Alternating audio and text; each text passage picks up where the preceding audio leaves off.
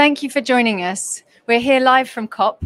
The IFRS Foundation has just announced the launch of an International Sustainability Standards Board, and I'm delighted to be here today with the chair of the IFRS Foundation, Erkki Liikanen, the co-chair of the Value Reporting Foundation, Richard Sexton, and Richard Samans, the chair of the CDSB. All three organizations have played an incredibly important role in getting to this moment. So I'm going to come to you first, Erkki, and I'll pass you the microphone. Tell us about how you got to this moment.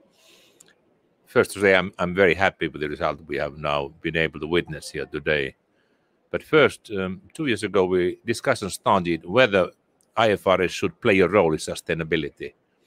And our conclusion was that it must be demand-driven. We are not fishing for new tasks. We ask people, stakeholders, first, is there need for global sustainability standards? And second, should we play a role? The reply was overwhelming yes to the first one. We need global standards, and still positive also for the second one. Then we started to move on, but we set up the criteria for successes, which were pretty high. We need global support from authorities, from markets. We need to have expertise. We need to have funding and so forth. We are now here, and we are very happy. But parallelly, we have been able to conclude the consolidation, which makes this bigger success. When I said that one success factor was that we have expertise to go to sustainability, we didn't have it at home. So with the consolidation of the organizations, we get this expertise into the same family. That's why it's a very rare combination that we can do both issues at the same time. It's been important day for us. I was very happy the spirit of cooperation we have had with the organizations, because we have had the common purpose. We are able to go in a very proper way there. But of course, hard work starts now. Thank you very much. We're now going to cut to a video. We've had the privilege of Mike Bloomberg in his role as chair of the TCFD, which has also played a critical role in getting us all to this point. And Mike is going to speak to us about what it means from his perspective. If you can't measure it, you can't manage it. That's something we say often at Bloomberg, and it's especially true for businesses and climate change. Sustainability reporting standards help companies track and manage how the climate crisis impacts their business, including the risks and opportunities they face. These standards also allow investors to reward the companies taking action to manage climate risk and avoid those that aren't. Today's announcement brings together a number of important organizations focused on this issue. It builds on work we've done through the Task Force on Climate-Related Financial Disclosures and the Value Reporting Foundation to help businesses respond to climate risk. And it lays the groundwork for a single global organization to coordinate high-quality sustainability reporting standards. I want to thank the International Financial Reporting Standards Foundation, the Value Reporting Foundation, the Climate Disclosure Standards Board, and the World Economic Forum for their great efforts. Together, we can make even more progress in the fight against climate change.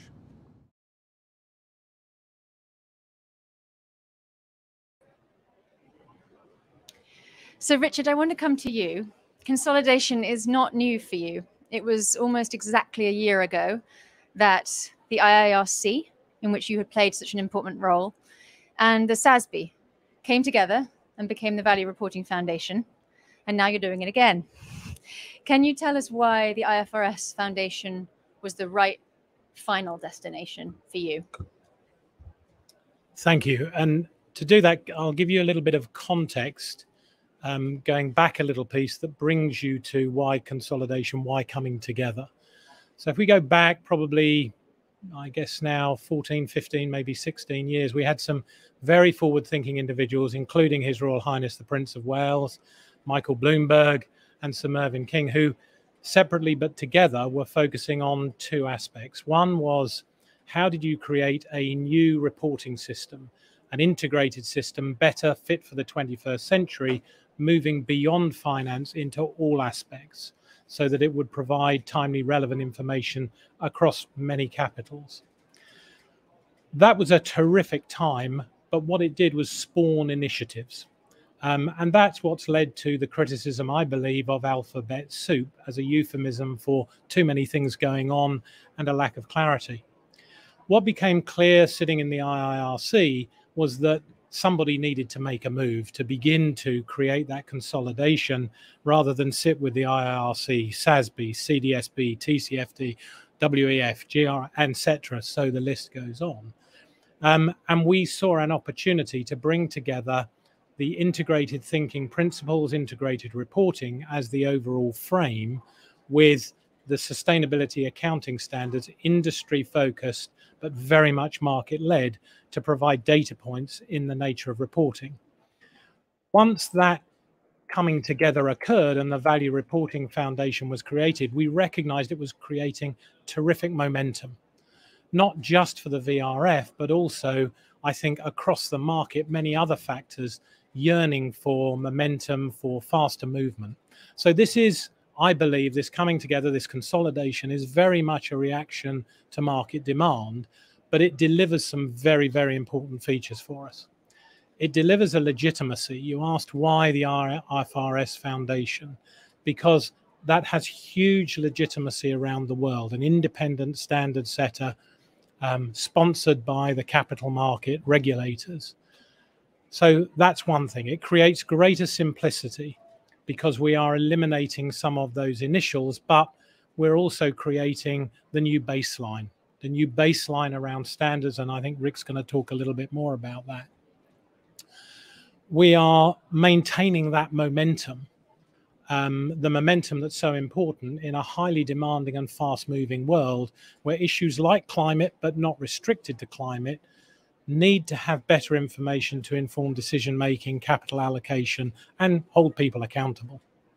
And then finally, the platform, the so-called building blocks or baseline platform, is a compelling way of providing something that can be global without dictating standardization to the globe. And that, again, is a wonderful feature that's come out of the conversation between the three organizations, but actually more than that. Mike referenced the World Economic Forum, critical to this discussion, as well as TCFD, which of course he's heavily involved in. So today, I think we have something that has the ability to deliver standards that can provide consistency, can provide timeliness, and can provide relevant information, because we're bringing together groups that are experts in independent standing setting and experts in subject matter around climate, but around the ESG agenda more generally. And that's now the big challenge. How do we move in a consolidated form under the ISSB, connected to the IASB, because that connection's so critical, fast forward to do climate? Absolutely. Wonderful prototype. Let's get it to a standard, but then on to the other aspects of ESG and really satisfy market demand. And Richard, that's a great segue into a question that I wanted to ask you, Rick, which is the prototypes that have been referenced. One of the announcements today is that this is not just an announcement of consolidation. It's not just an announcement that shows leadership. It's an announcement of substance. There are 2 prototypes on the IFRS Foundation website right now. We encourage you to download them. And while you may not think that talking about prototype standards is the most exciting thing, this is actually really important. These are really representative of what consolidation really means. So I'm going to ask you, Rick, just to explain a little bit about the history of these prototypes and why they matter. Thank you, Clara. And you yourself are an important part of the history of this, and I'll come to that. But first, these 2 prototypes. There's one that is for the general requirements for disclosure of sustainability-related financial information, and the other one is specific to climate, which of course is a major focus here at the COP this week. And just a word or two technically about the 2 of them, and then perhaps I'll speak a little bit about their provenance, if you will. The first is the general one. While it may not get as much attention at a top-line level as the climate prototype, it actually is potentially very far-reaching. And that is that we know the ISSB is going to take some time to first put out a climate standard, but then to move beyond climate into other important domains of sustainability.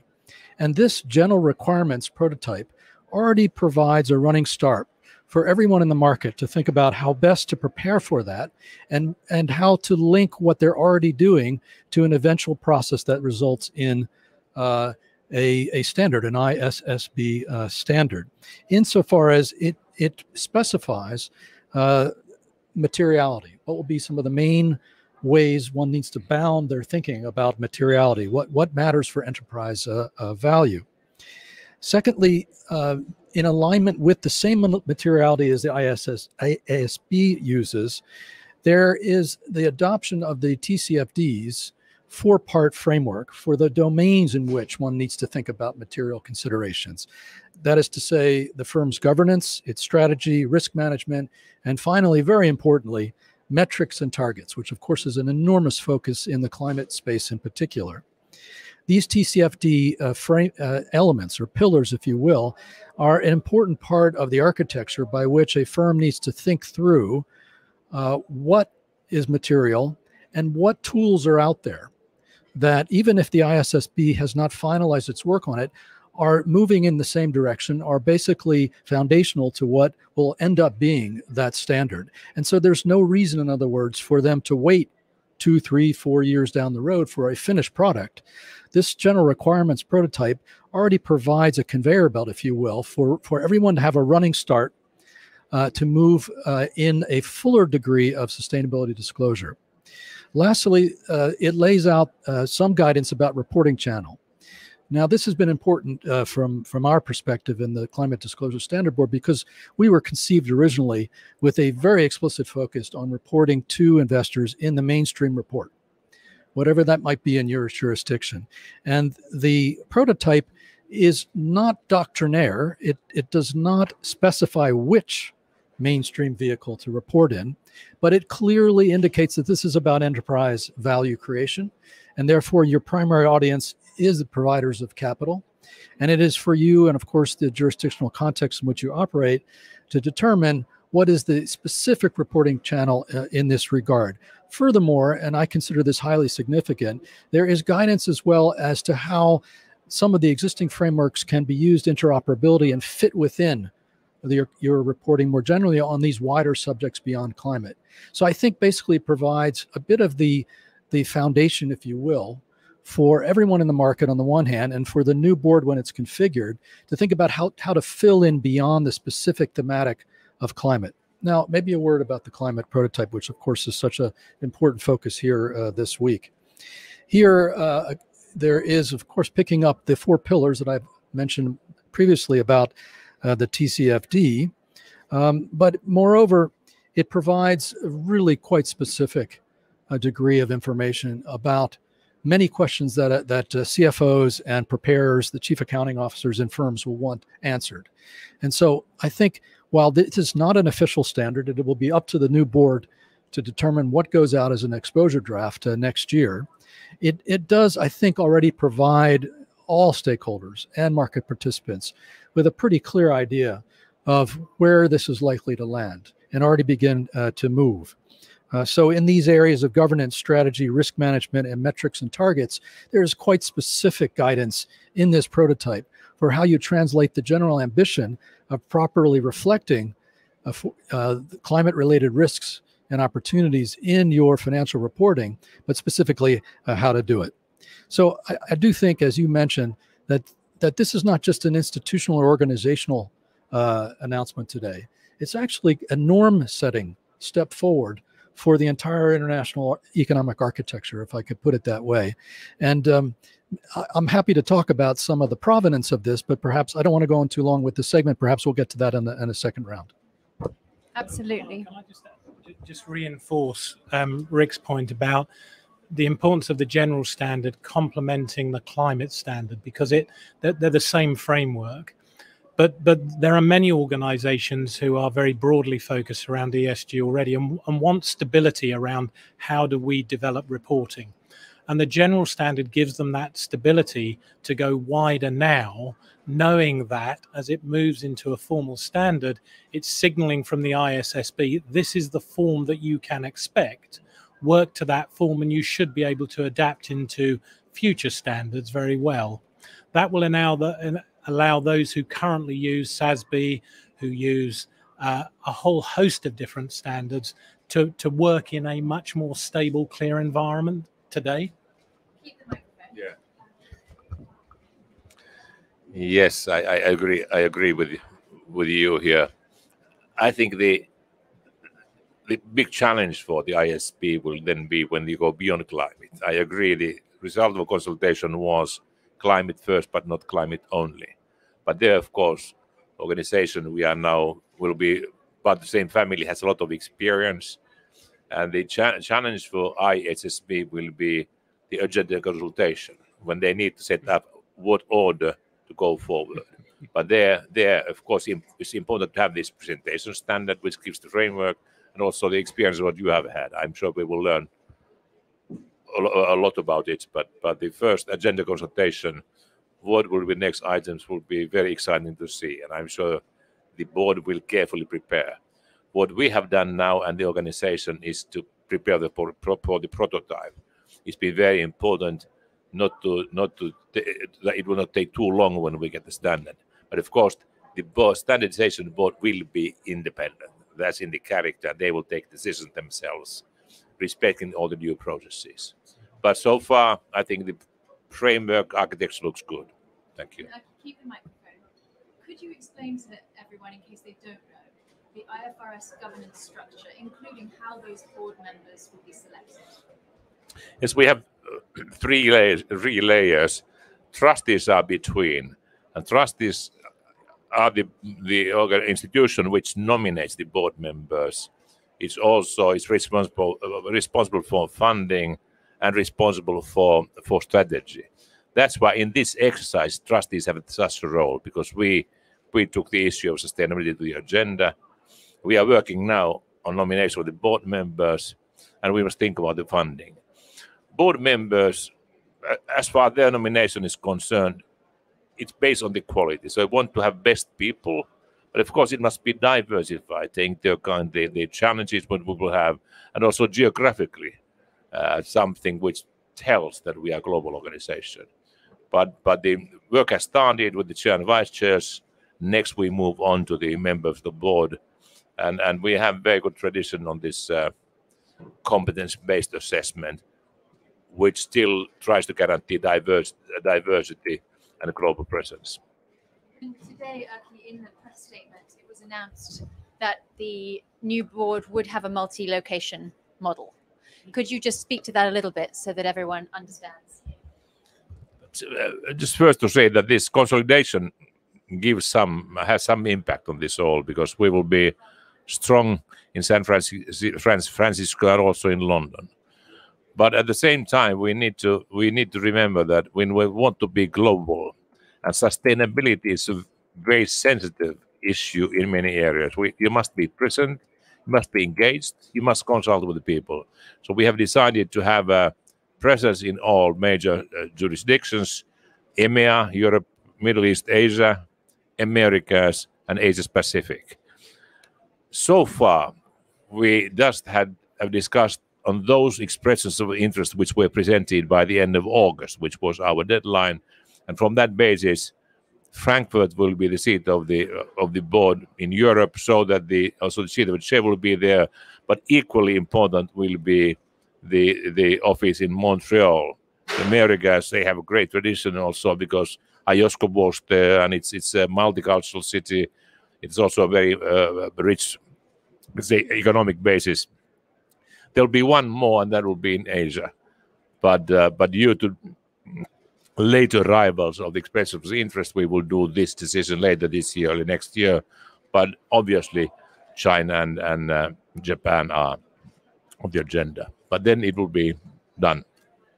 And again, Clara, sorry to want to reinforce a point, but this multi-location model, not only for the board, but for market engagement, for the development of the technical standards, is absolutely critical. We're doing something historic here. We're actually starting global. Rather than starting local and trying to become global, we're actually starting global. That's incredibly exciting, but also very difficult if you're not represented in the main areas of the world to ensure their voice is sufficiently heard in that development. Richard, keep the microphone. Can you talk a little bit about those other parts of the world which may have more private companies, for example, than public. What does this mean for private companies? Again, a really great question, and I'll give it a shot. I think Mark Carney covered that very well this morning, that we're not talking about creating an ISSB that is only focused on large public companies. This organization, under Erkki's leadership through the foundation, but with its independent board, will develop standards that are applicable to all who want to report in a credible, trustworthy way on those subject areas. So it's very important that we don't draw a distinction between large and small, between public and private. It's increasingly important because if you look at business models around the world, they are changing. We've all seen, some might say, a contraction in the capital markets because companies have sought private finance. We wouldn't want them ruled out of this, God forbid. We've heard a lot today already about the need to finance governmental projects. Again, why would they not need to be answerable and report across this suite of global standards? So we start from global. There will need to be interaction with other experts who are IPSAS, as an example, who are more focused on public sector accounting, but the core needs to be consistent. Otherwise, it loses power. I just had to complete my presentation of the IFRS structure. So we have a board, and they really prepare and set the standards. But it's very important that they have a due process how it's being done, and we follow that carefully. And the question often is that when can the standard become mandatory?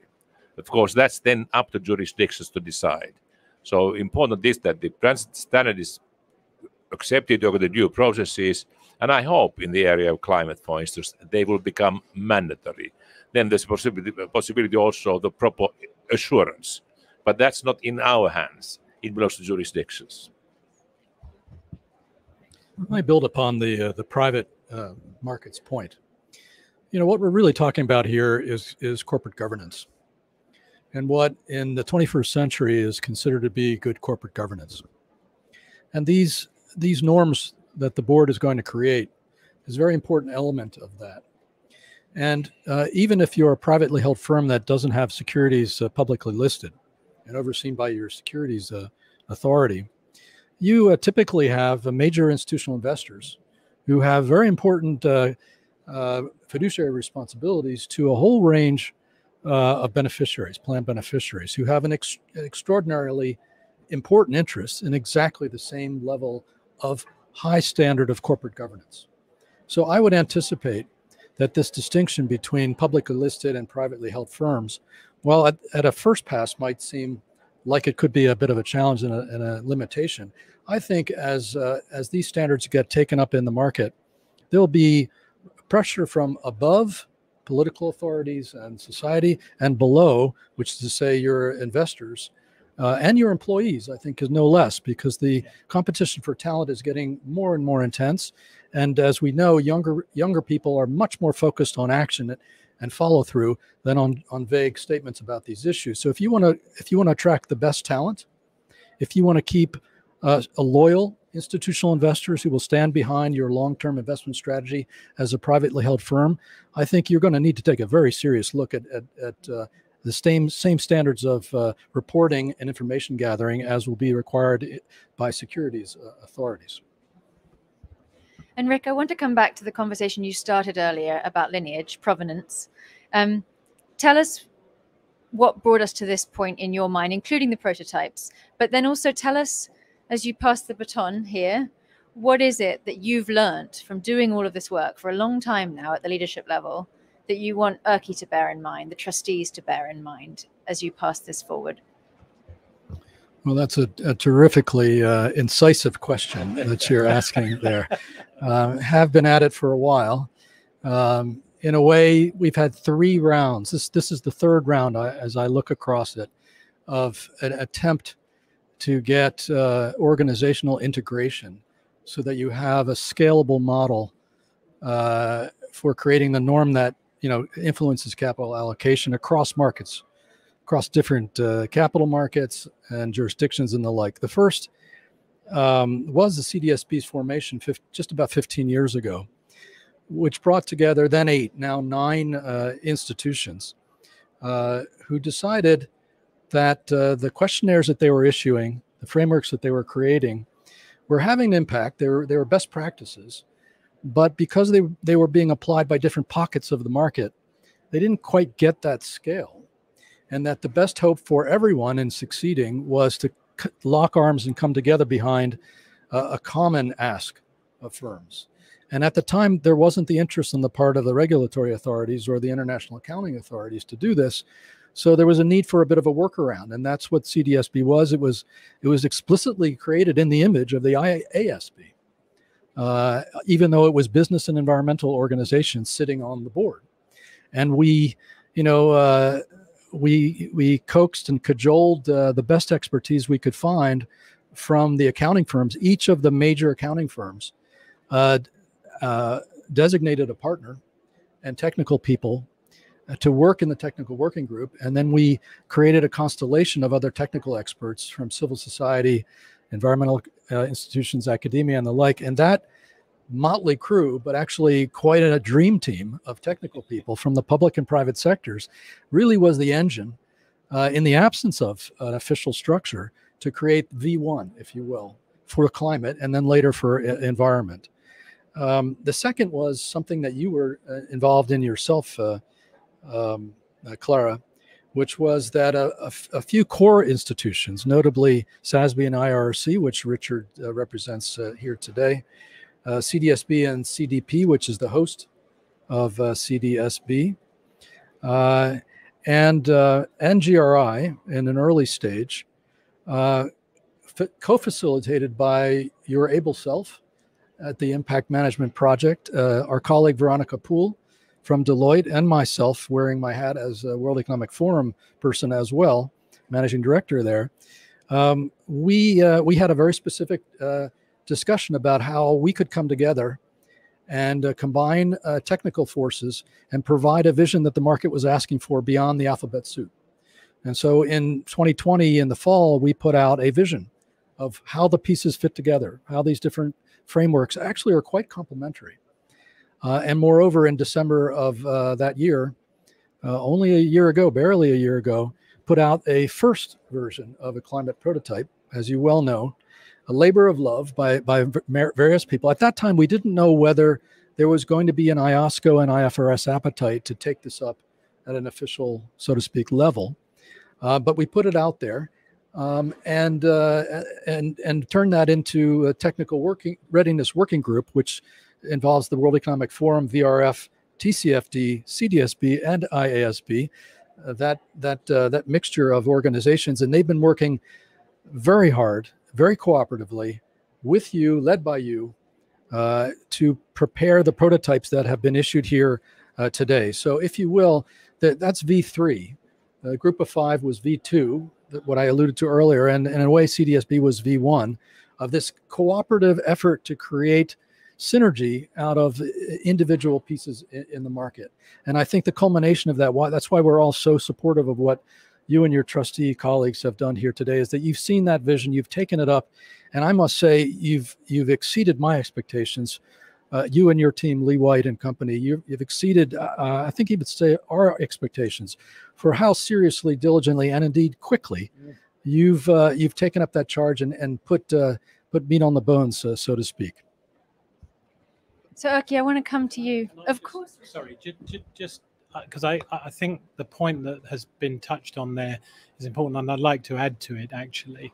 One, that this is an extraordinary achievement, and thanks to the dedication of not so much folks like us who get to hold the mic, but the working parts behind our organizations, whether that's within the foundation, Lee White and his team, within CDSB, Rick's team, within the Value Reporting Foundation, Janine and her team have just put in an extraordinary amount of work to get us to this position. And I didn't believe it would be done by COP. I just didn't believe it. Very, very skeptical. So I think you've absolutely over-delivered. The other point I wanted to add just into the conversation right now, though, is we need to be careful that we don't talk as if we're starting from nothing. And Erkki was very careful on the stage this morning to reference building blocks and moving forward. Between CDSB, VRF and its constituent elements, we already touch a lot of companies. There's a huge amount of support out there. Now, it absolutely needs to be brought into the public process under the IFRS Foundation. But you know, we've got 75 trillion of assets that support the SASB standards. There are something like more than 50% of the S&P 1000. There are 2,500 companies reporting under the integrated reporting framework. So there is a huge amount of interest to know that that's not all going to be thrown out. It's not all going to automatically move into the ISSB and this connection between the ISSB and the IASB, but it does provide that building block and therefore gives some stability, some confidence to those who already report. Keep going, don't stop, bring others along with you and keep engaged in the development. Very, very important that we keep this market led. And actually, Richard, to that point, it is a truly global set of stakeholders as well. And I think seeing the 36 finance ministers and central bank governors from across 6 continents write a statement of welcome this morning, combined with the global market participation, shows me why the multi-location model that you've chosen, Erkki, is clearly the right one. So with that, I wanted to come to you at the end and ask you, what should the market expect in the inaugural year of the ISSB's work? First of all, we will continue to move fast. So we try to get nominations done. Of course, the best possible people to run the organization. We will settle down add it to the places where we are now, to Frankfurt and Montreal and to Asia. And then, because we have the prototype, which we have so well prepared, and it's been joined we have joined the work further with that, I would expect that we have good possibilities to accept first standards by the end of next year, perhaps third quarter, fourth quarter. That would be a very good start, because then the agenda consultation for the other issues, we have more time for that. So, but I would say by the end of next year, first standards in the market. And that's remarkable, knowing the history of standardization, because urgency and standardization don't go together. But of course, the TCFD has done a lot of basic work. We have worked a lot with the prototype, so we can take that into account. So next year, we should have a product.